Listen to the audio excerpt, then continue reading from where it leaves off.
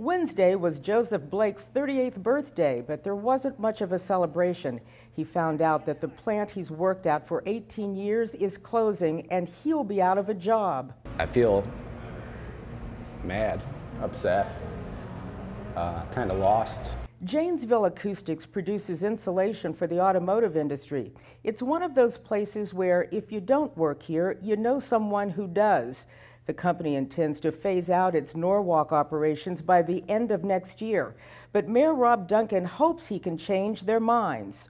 It was just tough to sleep last night, thinking about those people who have children who are worrying about how am I going to pay my mortgage, how am I going to feed my family. Unemployment is already at 11% here in Huron County because of job losses at companies like CVG, Industrial Powder Coatings, and Norwalk Furniture, where Robin Miller's aunt once worked. And she's still at a job that, she doesn't enjoy, but it's a job and people got bills to pay. Joe Blake has a wife and 2 kids. He hopes the company will reconsider, but if it doesn't, there's no animosity on his part. It's hard to feel animosity when somebody's fed you for 18 years, put clothes on your kid's back. It's hard to, if your dad gives you a spanking, you don't hate him.